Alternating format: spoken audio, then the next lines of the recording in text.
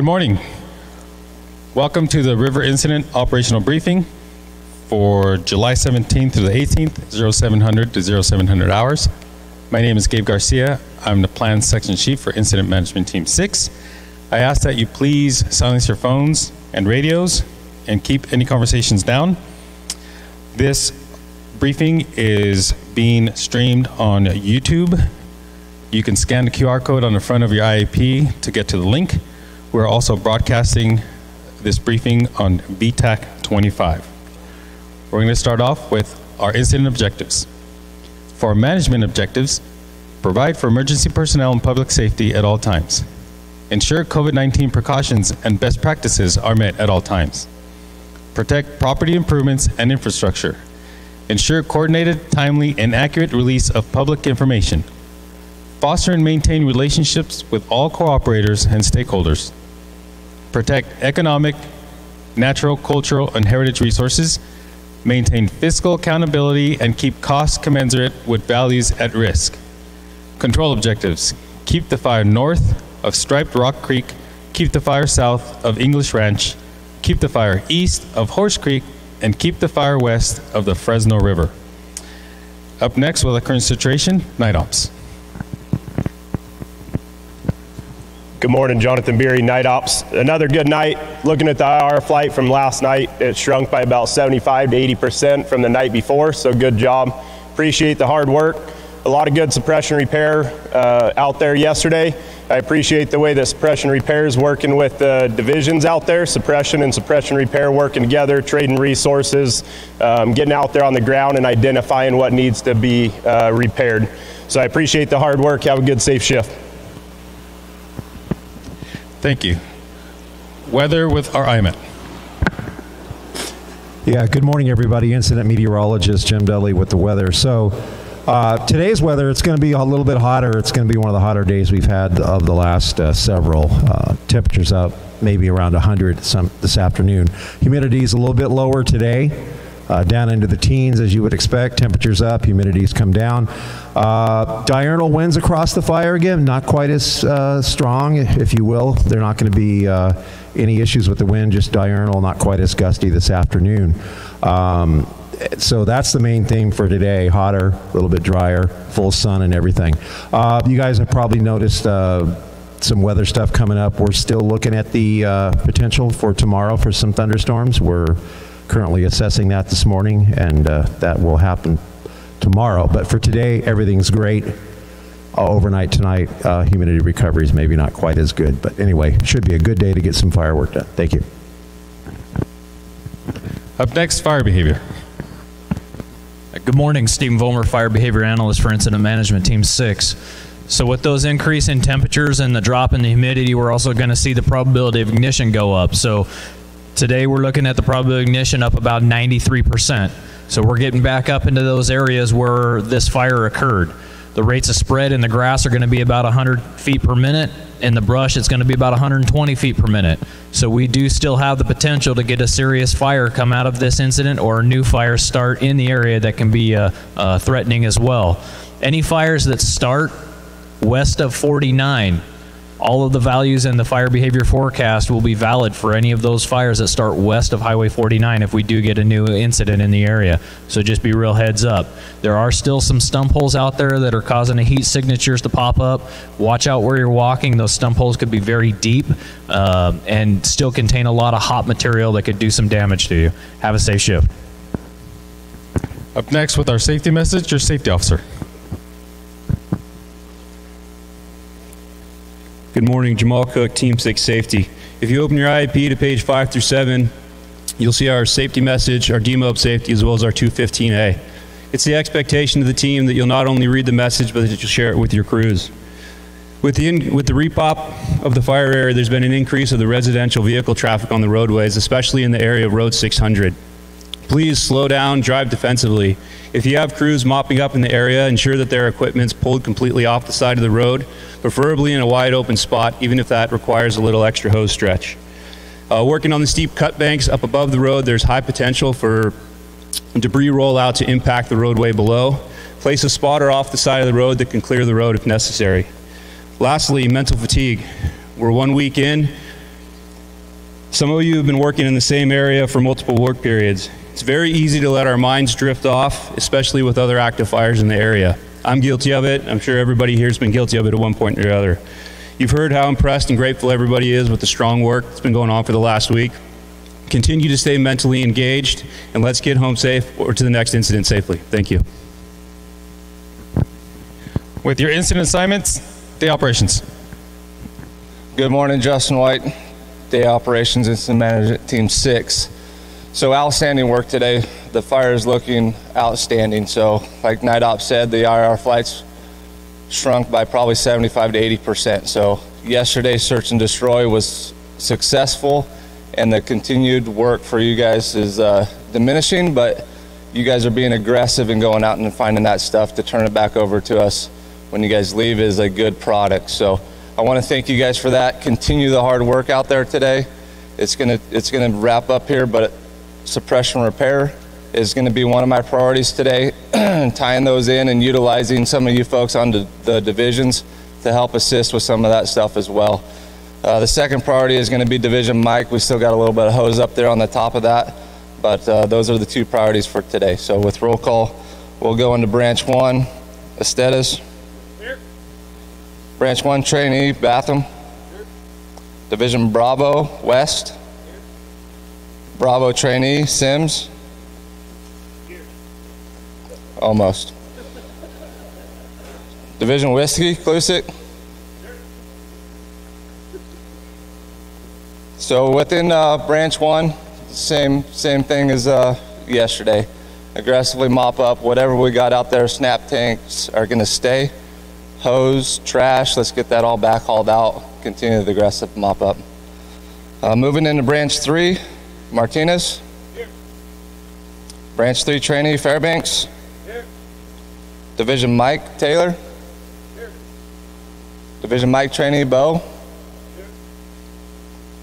Division Papa, Milovich. So within Branch 3, I think the only section of hose we got left is in Division Mike.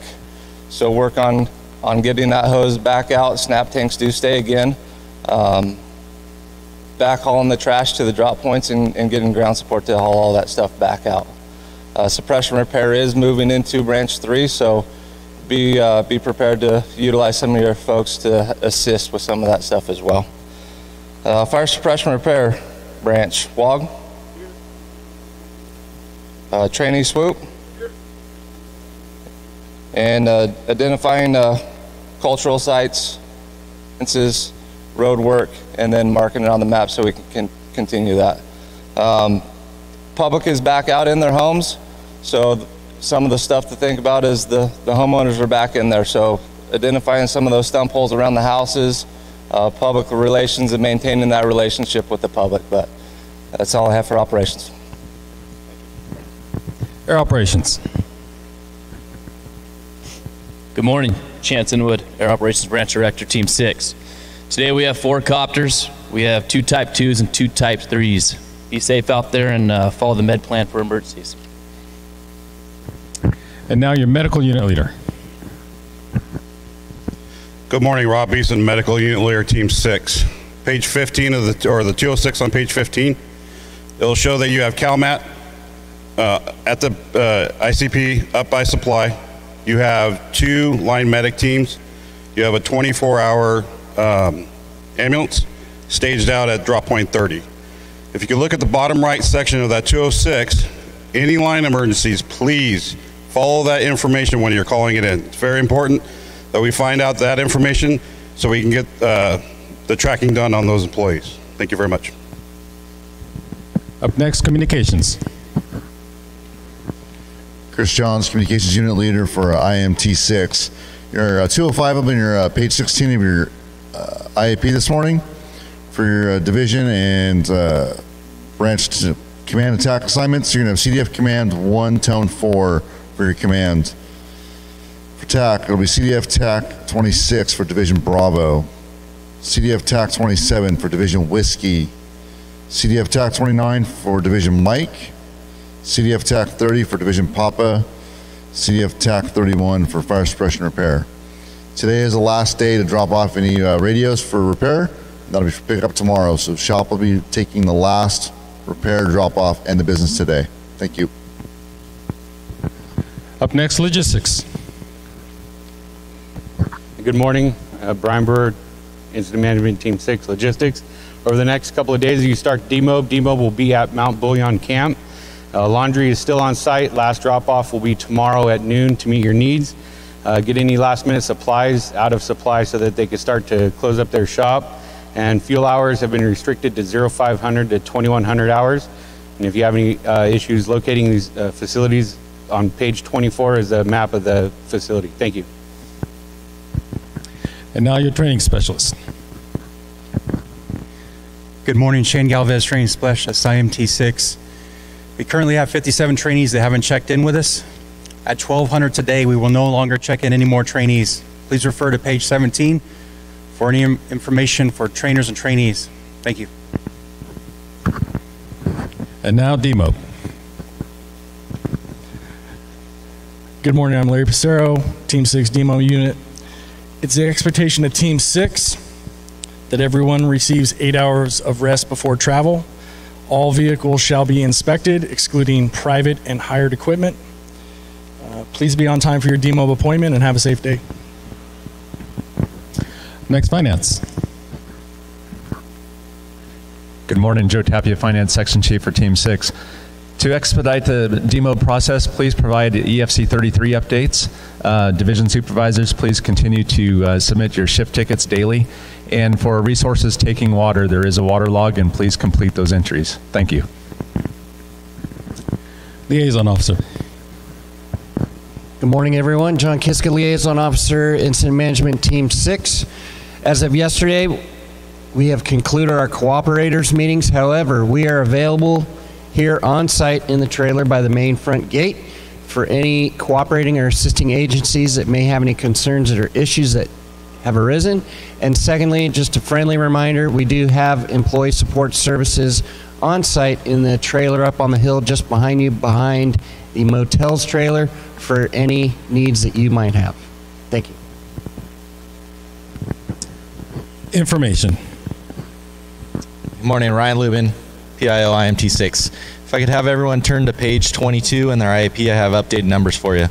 Well, you turn to that page, you'll find on there our media information line. So if you have any concerns out on the line today with any media coming around and you need us out there, give us a call. We'll send a field PIO, get that handled for you. Additionally, you'll find the media policy, our law, and the CAL FIRE media policy, so adhere to that. And we have lost and found at the trailer, so please come check in. There is a strike team leader task book in there, so I'm sure whoever's that is, please come see me. You're going to want that. Your updated numbers, 9,656 for your acreage, 64% contained, and 847 personnel. So keep up the good work. Community has nothing but good stuff to say about you guys and everything you've done online. I want you guys to know that. Have a safe shift. Okay, your branch and division break locations are on the lawn behind you. Unassigned resources will be at the bottom of the ramp here with our resource unit leader. Again, there is no cooperators meeting today. Our planning meeting is at 1800 hours and our next operational briefing at 0700 hours. Up next, your agency administrator.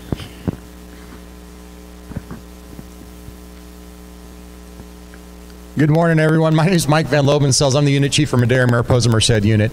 Real quick day, just want to say thank you again for the folks leaving, heading out to the other incidents throughout the state. Appreciate you being here. Appreciate you taking care of our communities and my unit itself, ensuring this fire gets put to bed as soon as possible. I mean, we're still less than a week into this incident. 9,600 acres, and we're really down to that last little final day or two to get this thing put to bed. So thank you again. Appreciate all the hard work, and you guys have a safe shift out there. And with your closing comments, your incident commander. Good morning, Mike Marcucci, Incident Commander, Incident Management Team 6. And you know, each morning when we come up here to address and close out this briefing, which was very informative today, we think to ourselves, you know, what are we going to hit on today? What's the focus? What's going to be those words that we pass on? And I was reminded as I was thinking out loud, you know, Marcucci, there's an old retired wise unit chief that said, be brief, be brilliant, and be seated. So for today, stay safe, Stay focused, finish strong, have a great shift. Thank you. Thanks for being on time. Please attend your breakouts. Don't forget to unmute your phones and radios. That concludes our briefing.